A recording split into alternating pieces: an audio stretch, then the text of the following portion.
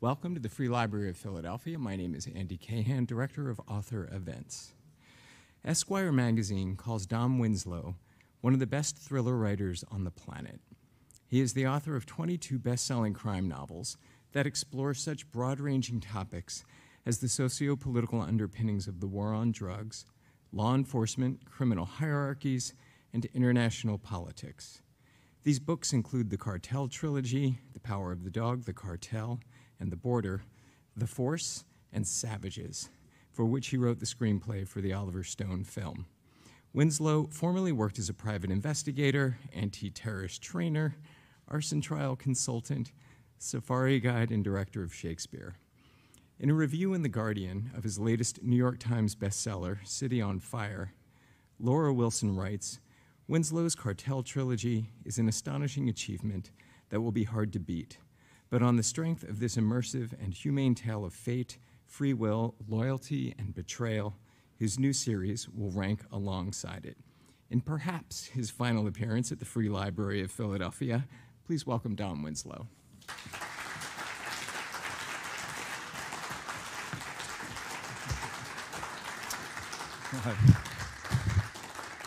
Thank you very much. It's great to be back in Philadelphia, great to be back at the library. If anyone wants to move down front, that's fine too. It's not the Shamu show. You won't get splashed, I promise you. Yeah, I know the publisher would like me to talk about the book, but the publisher's not here, so I can do what I want.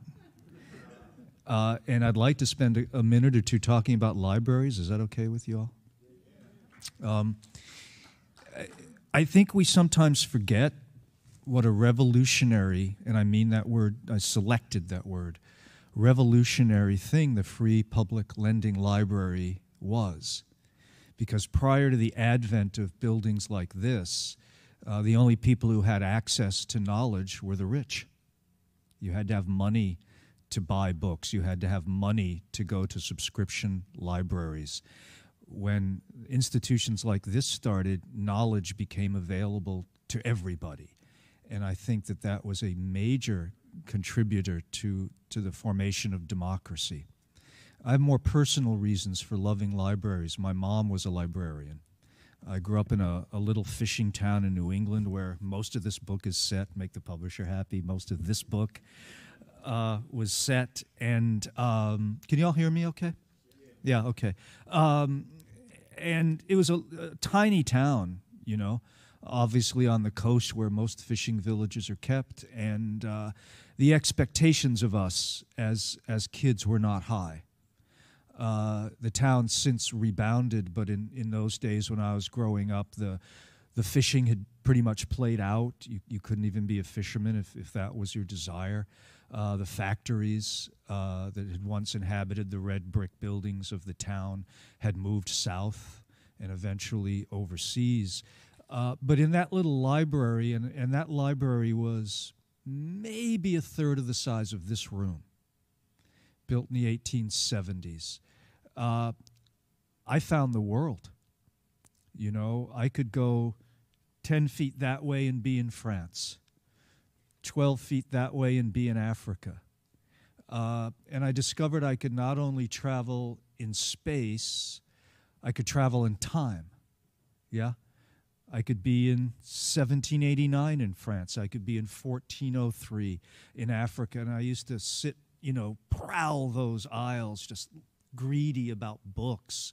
I have a degree in African history, and where that began was sitting on the floor in that little old library looking at those books. And also the dream to become a writer. You know, I've said it before, my dad was a sailor who loved books. My mom a librarian who loved a sailor. There were always just books and stories around our house all the time, and I thought, if I could do that for a living, if I could tell stories in one form or another, that would be the very, very best thing in the world to be. It took the world a number of decades to agree with my assessment, but here we are. So I will talk about this book. This City on Fire is the first time I've gone back to that town to write about it. It was a homecoming of sorts. I think homecomings are always difficult, as maybe some of you have experienced. I left that town when I was 17 years old because there was nothing there for me. Wandered the world. I think Andy mentioned a couple of the things that I did. I hasten to add I was a photographic safari guide in Africa. The only thing I shot were cameras. And then settled out in California. A lot of my books are set on the West Coast and in Mexico. But I finally came home about 10 years ago, maybe a little less than that. My wife and I started going back to Rhode Island for longer periods of time to take care of my mother, who was in her declining years. You probably, most of you know kind of what that's about. And it was a melancholy time, you know, and we started to be there for longer and longer periods as necessity dictated. But during that time, I fell in love with the place again. Maybe I was seeing it through more mature eyes, I don't know, but I started to really feel the beauty of the beaches and the cliffs and the old fishing port, the soulfulness of the place and the people. And I decided that maybe it was time to come home in a literary sense as well. The other origin story of this book, and this is the first of a trilogy, so I guess properly speaking, these 3 books, comes from the classics. In the mid-1990s, I realized how ignorant I was. I have a very, very narrow education. I have a BA in African history and an MA in military history, which not only makes you a hardcore unemployable, it also deprives you of knowledge that you would otherwise maybe have gotten in college of kind of literature in general. I knew crime literature very well. I was immersed in that because it's a great love. And I knew Shakespeare very well because I made my living for a while directing Shakespeare plays. But beyond that, I was really dumb. And so I picked up one of those great books lists. You know, there are dozens of them, and I picked one of them up, and I decided I'm going to read through this entire list in this sort of autodidactic kind of Jude the Obscure way. I didn't know who Jude the Obscure was. That came about 2 years into reading this thing. But it took me 7 years to read through this list. But early on, I came across, obviously, the Greek classics, the Iliad, the Odyssey, the tragic dramas. I came across Virgil's Aeneid. And it's an odd thing. Reading those stories and those characters and those themes reminded me very much of real-life events that had happened in the world of crime when I was growing up in New England. And it reminded me a lot of crime fiction, and I realized that all of the themes that we treat in my beloved crime genre, and I consider myself very much within that genre, the Greeks and the Romans had already done. You know, honor, dishonor, loyalty, revenge, compassion, love, lust, hatred, murder, killing, all of the things, and fate, very importantly, fate, the things that we deal with in crime fiction, those guys had already done. And I had this idea, not terribly original. James Joyce certainly did it well before me in Ulysses, but I had this idea, could I take the stories of the Iliad and the Aeneid and the Odyssey and somehow merge them with crime stories, true stories that I knew when I was a kid. When I read the Iliad, again, it was very familiar to me already. The Trojan Wars, for instance, very famously happened in an argument over a woman, Helen of Troy. Very, very similar incident happened on the beach in New England when I was growing up, and I think it was 36 lives, and 10 years later that conflict ended. Of course, those conflicts are always about money, power, and turf. The woman was just the pretext, you know, for an invasion. But I thought, could I write crime novels that were completely modern? You could read them without knowledge of or reference to the classics at all and hopefully enjoy them as just straight-up crime novels. But if you had some nodding acquaintance with the classics, you'd go, huh, is Pam Helen of Troy? You know, could that be a Trojan horse? You know, who's Achilles in this? And every character in these 3 books has an analogous character in the classics. So I came up with this character, Danny Ryan, who starts the first book as a fisherman and a longshoreman, working class guy who just wants to be married and have a kid in Rhode Island. And but he marries the youngest daughter of the Irish crime boss in Providence. And because of that, he gets dragged into a war with the Italian mob in Providence. And when I was growing up in Rhode Island, organized crime was a real power, a real influence. It was very much there. I wasn't directly involved in it, nor were my family, but it was always around.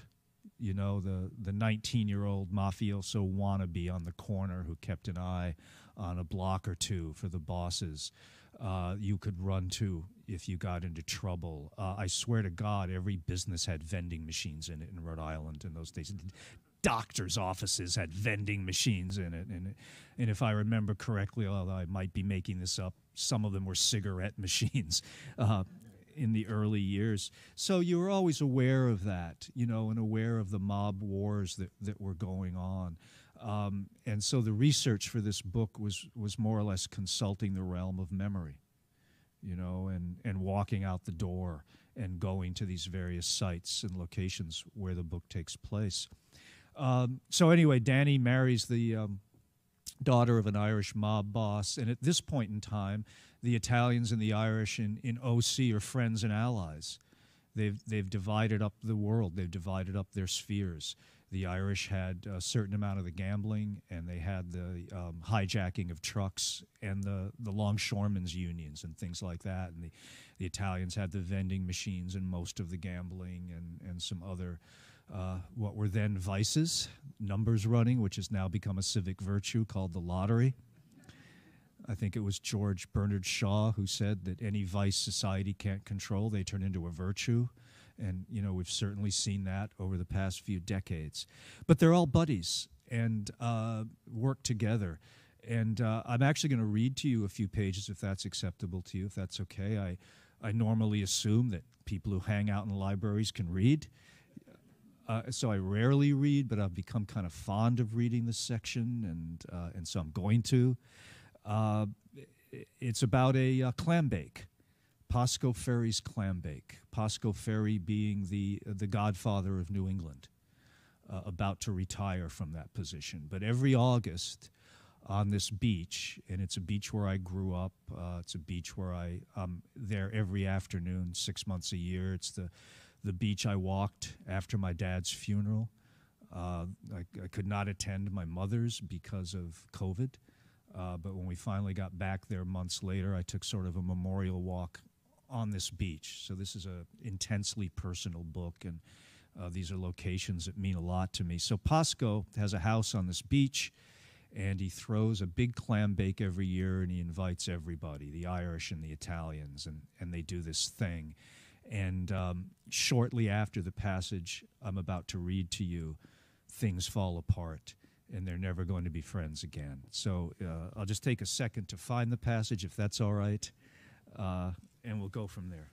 Is that a way of going? And then afterwards, I think we'll do Q&A. Is that right, Andrew? Or, yeah, okay. Pascoe Ferry's clam bake. As seen through the eyes of Danny Ryan, our protagonist. Christ, the food, Danny thinks. The clams, the quahogs, the crabs. The huge pots of spaghetti and gravy, stuffed peppers, and sweet Italian sausage. The joke is that the Irish are never, ever allowed to cook at these things. But one time Marty wraps a potato in tinfoil and had Danny secretly bury it in the coals. And when Pascoe dug the clams out, he found that spud and yelled, "Marty, you old Mick." God, how they eat. The food never stops. After the shellfish and the pasta, the sausage and the peppers, the women bring out big boxes of the sweet little Italian cookies from Cantanella's bakery in Knightsville. Only Cantanella's cookies will do. Someone always is designated to stop in Cranston on the way down from the city and pick up those cookies. How sweet those cookies are against the strong, bitter espresso, and how good the hot coffee feels going down as the fog comes in and the night gets colder. Mary always keeps sweatshirts in the house, big, thick sweatshirts worn pale by use and sun. Someone has brought a mandolin outside and is playing while Pasco sings a sweet, sad ballad in Italian. His voice comes out of the fog like it drifted across the Atlantic from Napoli, an old song from an old country that washes up on this new world shore like driftwood. Pasco finishes the song and it's very quiet. He says, "Your turn, Marty." "Nah," Marty says. "It's a ritual." Marty demurs, Pasco insists, then Marty lets himself be persuaded into singing. "Of all the money e'er I had, I spent it in good company. And all the harm I've ever done, alas, it was but none to me. And all I've done for want of wit, to memory now I can't recall. So fill to me the parting glass. Good night, and joy be with you all." How they had fought each other, these two immigrant tribes, for a place to put their feet. The Irish in Dogtown, the Italians on Federal Hill, tow halls carved out of grudging New England granite. The old Yankees hated them, hated their bog trotters who came to ruin their Protestant city with their Catholic saints and their candles, their smelly food, their incontinent breeding. First, it was the Irish back around the Civil War who filled the tenements outside the slaughter yards that teemed with packs of feral mutts prowling for offal and giving the neighborhood its name, Dogtown. The men worked the slaughterhouses, the quarries, the tool factories, making fortunes for the old Yankee families, then marched off to die in the war. And those who came back determined to claim a piece of the city. They came out of Dogtown and took the firehouses and the police precincts. Then they organized the wards and voted themselves into political, if not economic, power, satisfied to run the city if they couldn't own it. Around the turn of the century, the Italians came from Naples or somewhere in the Mezzogiorno and fought the Irish. Two peoples battling each other for the crumbs off the master's plate until they finally figured out that together they had the numbers to take the whole table. They carved the city up like a roast beef, but were smart enough to leave the old Yankees sufficient slices to keep them fat and happy. Oh, all the comrades ere I had, they're sorry for my going away. And all the sweethearts ere I had, they'd wish me one more day to stay. But since it falls unto my lot that I should rise and you should not, I gently rise and softly call, good night, and joy be with you all. One night at the clambake, Danny saw Pasco Ferry reach out and touch Marty's hand, and they both started laughing.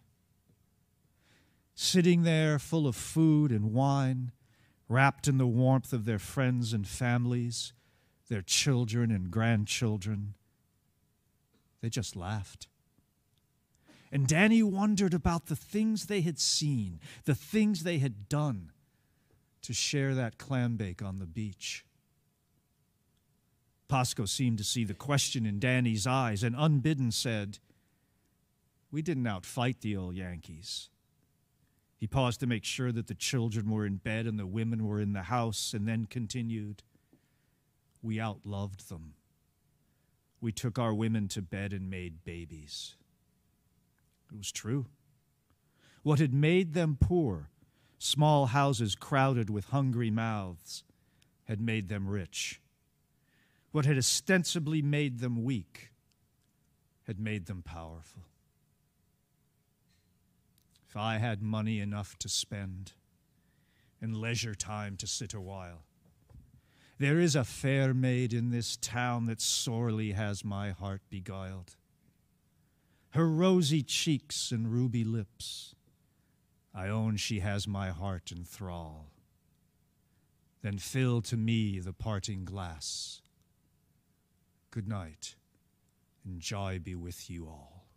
Thank you. Could you comment on, I guess, from your previous trilogy, the United States' war on drugs, and then what Portugal has done in the last, since 2000 with their concept? Thank you. The gentleman was asked, well, you heard the question, he had a mic. Yeah, I can comment on the war on drugs. The war on drugs should never have been fought. It was a tragedy. Once you define it as a war, you've already lost that war, because it's not a military problem, it's not a criminal problem, it's a social health problem.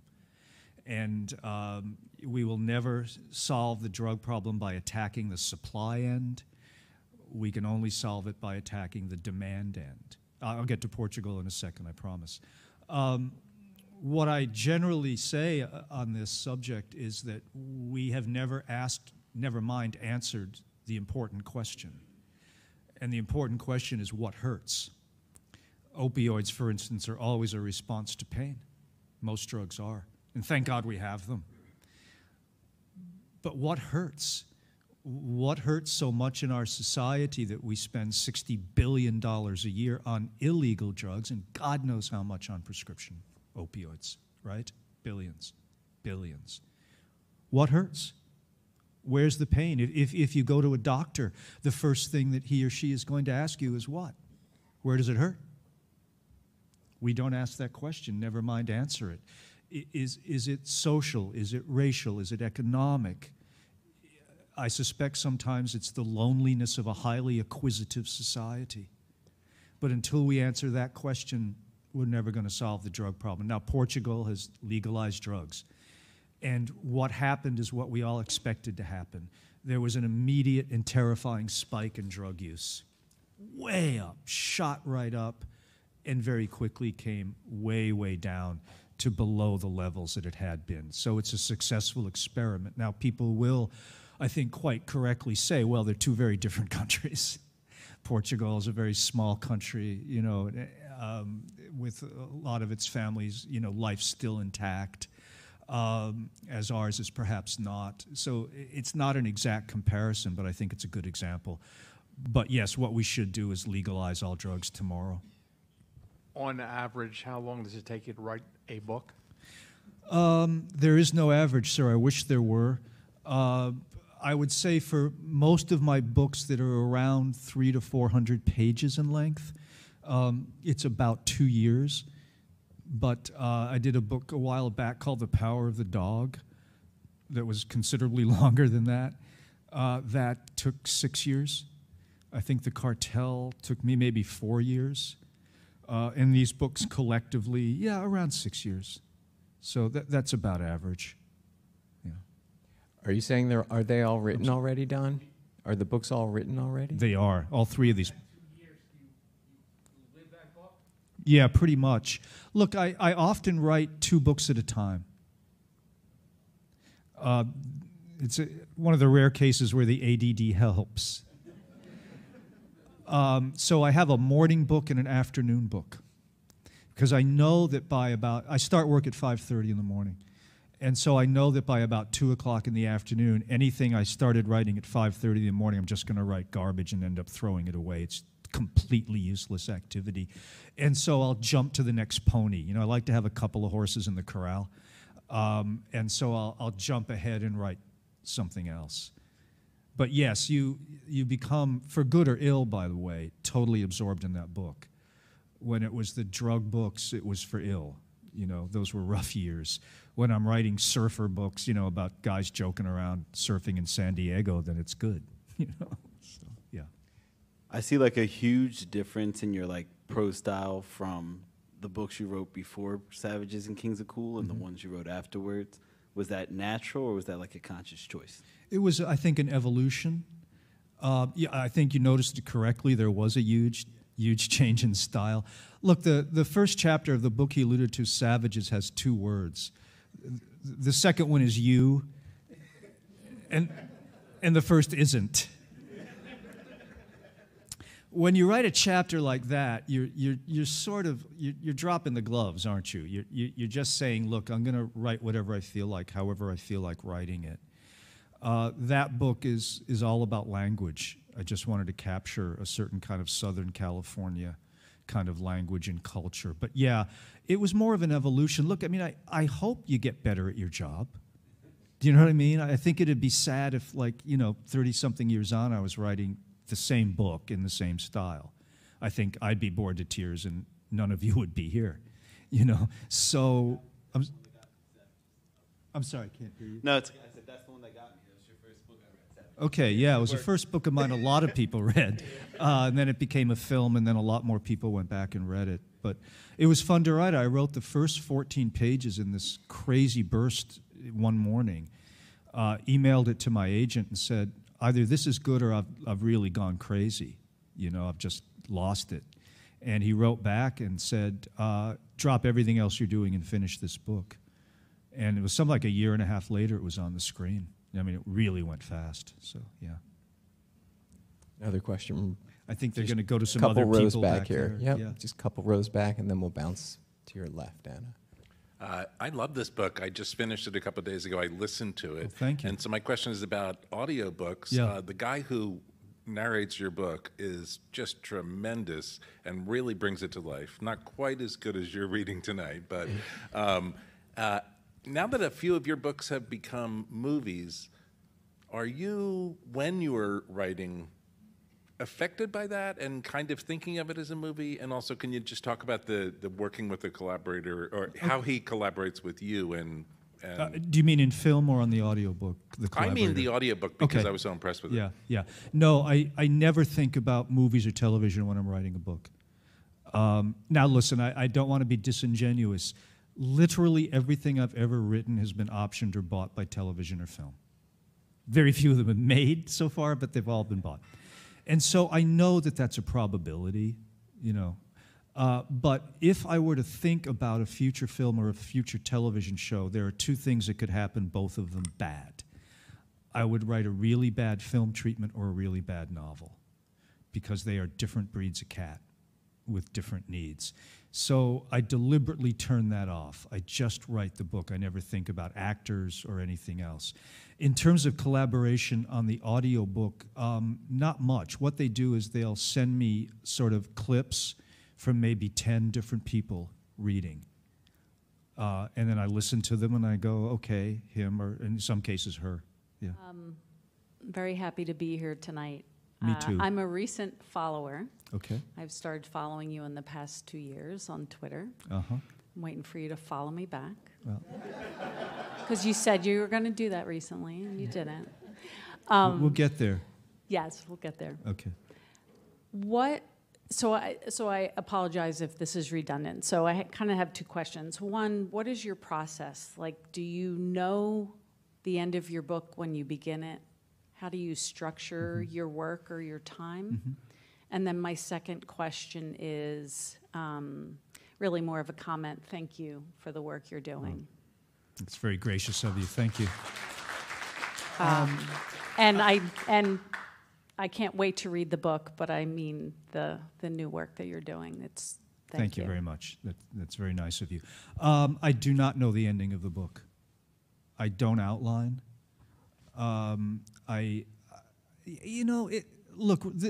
It's a job, definitely, and it's work, definitely, but it's work I love, and it should be fun. If it's not fun, you should be doing something else entirely. So a big part of the fun for me is just like pushing the boat out on the water. Do you know what I mean? Like, write that first sentence, write that first chapter, and then let's see where we go. I like to be surprised when I'm writing, because I think if I'm surprised, the reader's going to be surprised. So sometimes I'll just deliberately paint myself into a corner, because I figure if I'm in that corner, you're in that corner with me, and you might find that kind of fun. How are we going to get out of here? I once started a novella with just a sentence that had been running in my mind forever. It's my favorite ever sentence I've ever written, by the way. No one knows how the chimp got the revolver. And I didn't know how the chimp got the revolver, and I didn't know how that phrase was running through my head for years, but it was. I'd be taking a walk, and I'd think, no one knows how the chimp got the revolver, and I'd crack myself up, you know, I'd just laugh at it. And so one day I thought, all right, how did the damn chimp get the revolver? And I just started typing, and pretty soon I've got this young cop, you know, who has to answer the call, you know, come to the zoo, a chimp has a revolver, you know, stat, you know, and trying to talk the chimp down from this tree, you know, and give up the gun. And, you know, other cops are asking if they have any police officers who speak chimp. And, you know, it's just a very silly story. But I didn't know how it ended until I typed the ending. And I had a good time with it, and I think other people did as well. But even with sort of bigger works like this, you have a rough idea of the character's arc, but no details, because it sounds airy-fairy, I know, but characters will do and say things you did not expect them to do or say. And quite often that will take the story off into a different direction you hadn't intended. And what I've learned over the years is that I should stay with that for 10 or 20 pages because it usually is better than what I had. Yeah, sometimes it's not, and then you've wasted 10 or 20 pages, but so what? Nobody died, you know, so it's all good. Don, I have a question for you. Yeah. Do you find that first sentence will often set the tone of what comes after? Because that whole story is sort of, it's really funny. Thank you. And that line just sort of leads us, did it lead you to the humor that pervaded the tale? The first sentence is everything for aspiring writers. I mean, the first sentence sets the tone, obviously, for the reader, but it also sets the tone for the writer. I will spend far more time on the first sentence of a book or a piece than anything else. Raymond Chandler, you know, wrote great first sentences. Elmore Leonard wrote great first sentences. I like to write first sentences that imply questions because it keeps the reader reading. My first book, the first sentence was, he never should have answered the phone. Well, who's he? What was the phone call? Why shouldn't he have answered it? You know, the first sentence of this book I wrote 27 years ago, and I've never changed it by a syllable, you know. So yeah, that first sentence is just everything. And if you want to read sheer noir poetry, read the first sentence of Raymond Chandler's The Long Goodbye, the best PI book ever written. The first time I saw Terry Lennox, he was drunk, leaning against a silver Rolls-Royce Wraith. It's just sheer beauty. Yeah. More questions? Yeah, we're going to keep. He's not going to call on you for no, what I'm gonna, telling you. We may circle back. You can We always might ask in circle line. back to you. Sir? Hi, Don. Welcome to Philadelphia. I was wondering if you could speak about here you are. Hi. what's going on with the production of your Cartel Trilogy, you know, as far as putting it on film. I am missing a meeting right now, but I'd rather be here with you. The Cartel Trilogy is being made into a multi-year television series on the FX network, and it's steaming right along, and I think they're going to start shooting in September. Yeah, so thank you. Very pleased with it. Who's directing it? Can you say? I shouldn't say at this point. Okay. How you doing? I was wondering, since you kind of bridged into talking about some of the novellas, you brought back a lot of the old characters like Neil Carey and the Dawn Patrol. Was there a particular reason you revisited them? Because I was thrilled to see them all again. Thank you, just for fun. Just for fun. But here's a slightly embarrassing story about that. One of the stories in the novellas in that volume is set in Kauai in a certain year. I brought actually characters that I believed were dead and Oliver Stone believed were alive from Savages. And I was 10 pages into that novella when I remembered that I had left characters from 2 other books on that island in the same year. Shit. So you couldn't help it, right? You could not help it. And I thought, well, what would happen if they met? You know, what would be the result? Let's play with this. And, you know, I did. And I even snuck a character, and no one's ever mentioned it to me, from a book called California Life into that novella. Yeah, it was fun. You know, Neil Carey was a character in my first 5 books when I thought I'd be a series writer. And then, you know, I left that. But then coming back, I thought, well, whatever happened to Neil? You know, we're decades down the line. He always wanted to be a professor of English Lit. Okay, Neil, you got your wish. I'm going to make you a professor of English Lit, you know, at UCS, University of California at San Diego, and put you in with some other characters. So it was just fun. It was just fun to do, revisit those guys. Hi, I love you on Twitter. Thank you. I am just wondering, I noticed on Sunday, on the CBS Sunday Morning, you said you were going to retire from writing, and I'm very curious and interested in the activity that you want to get into on the political side. Yeah, for the past, well, a number of years ago, I took out an ad in the Washington Post, a full-page ad to President Obama and to Congress advocating the end of the war on drugs, legalizing drugs. I never heard from a single politician. I did hear from probably 50 or 60 cops. And I'm really, and most of them began as hostile conversations. Cops can get your phone number, right? It's not a problem. And, but I'm very proud to say that there are now drug treatment centers in 2 jails in major American cities because of those conversations. Later on, at the beginning of the previous administration, I took out an ad advocating reform, sentencing reform and prison reform.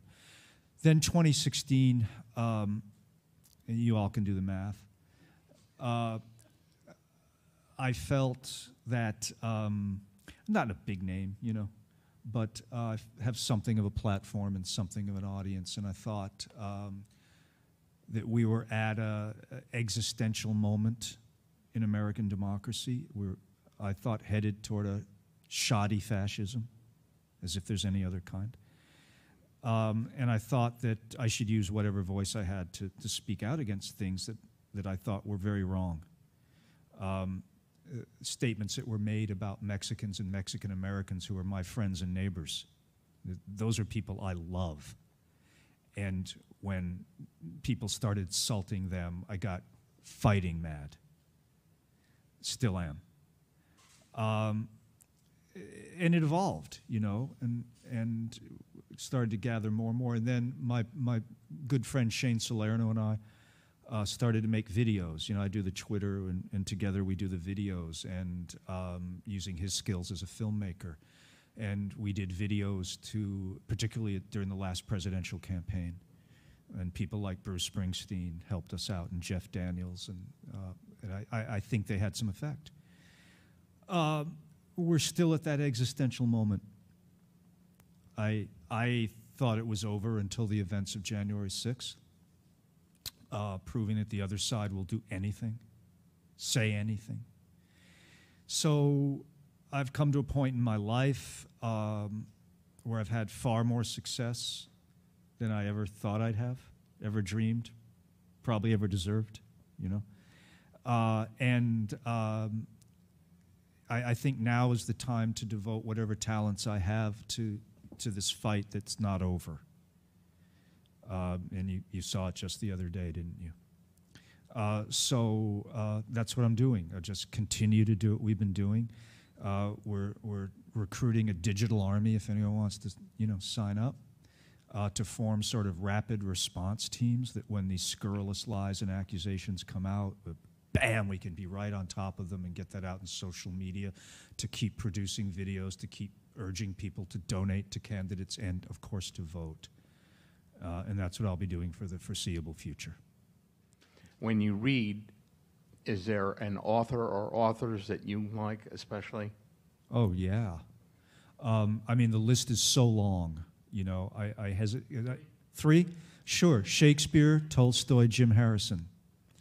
Within the crime genre, Raymond Chandler, the late, great, irreplaceable Elmore Leonard. I'm still mourning the loss of Elmore Leonard. If you ask me what the best crime novel ever written was, I'd tell you George V. Higgins, The Friends of Eddie Coyle, which was also a wonderful film. If you've never seen it, it's on the Criterion Collection. Robert Mitchum, Peter Boyle. It's a beautiful, beautiful, gritty 1970s movie. Right now, I am rereading George Eliot's Middlemarch.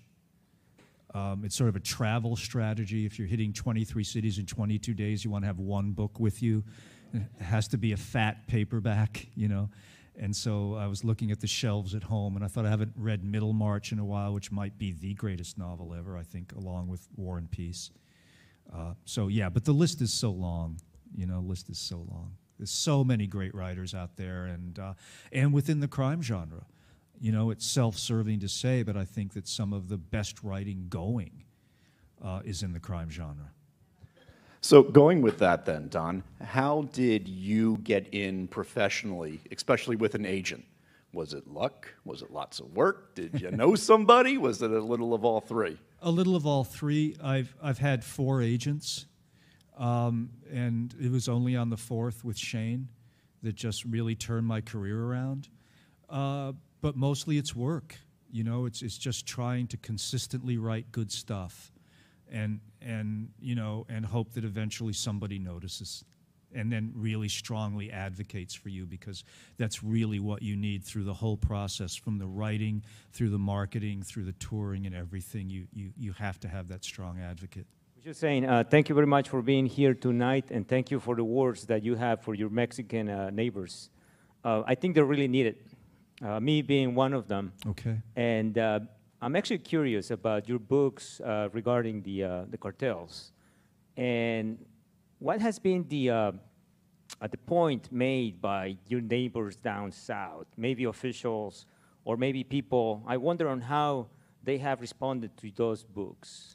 Do you mean to my? You know, I live 20 miles from the border, yeah, and so I live in a very rural area. That I would say, you know, about 1/3 of the people are either Mexican or Mexican American, another maybe 20% are Native American, and the rest are, you know, Anglo ranchers. Voted 76% Republican in the last election. But on the issue of Mexico, I think that I've gained some traction because I've made the point that the so-called Mexican drug problem is not the Mexican drug problem, it's the American drug problem. It's Mexico who pays for it in their blood, as we send $60 billion a year down to the violent psychopaths of the cartels. If anyone should build a goddamn wall, it should be Mexico, to keep American money and American guns out. And so when you live in an area like mine, the culture's so blended, do you know what I mean? That we go, you know, we're at weddings together and high school graduations and birthday parties, and so the sort of bloody battlefield that some people like to picture as the border is 180 degrees from the reality that I know. Is that answering the question you ask? So even a lot of these, you know, conservative old cowboys, right, you know, are you know, they have Mexican-American sisters-in-laws and nieces and, you know, friends. And so it's not what these clowns who, see, I shouldn't have done this because I'm getting worked up. I go into a rant, but I can't stand these bozo politicians who go down to the border for 2 hours, flanked by, you know, 100 armed guards, talk to one Border Patrol agent for 25 minutes, get their film clip, and then come back up to goddamn Cleveland to tell us what it's like at the border. Sorry, I just went through this. And so, you know, I think that it's a much more complex and much more variegated world than it's pictured. Sorry for the temper tantrum, I apologize.